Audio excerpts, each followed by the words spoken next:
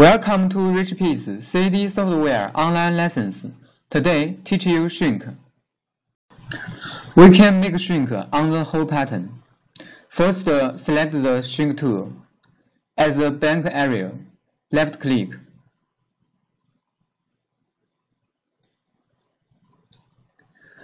Here, we can select the All Patterns in View or All Patterns of Style.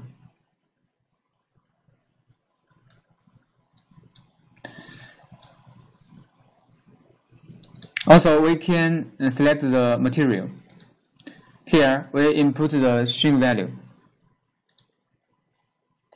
Now, here we can check this length before shrink and the length after shrink.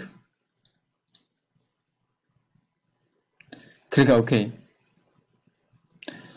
And also, we can make the partial shrink on the pattern. Left-click, select the assistant line. Then right-click.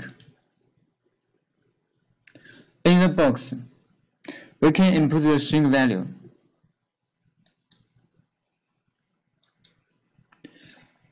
And select to move which endpoint.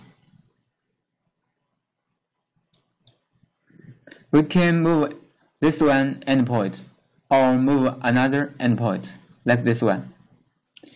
And we can move two endpoints like this, two endpoints to make the shrink. Okay, finish. Thanks for your watching today's video. See you tomorrow.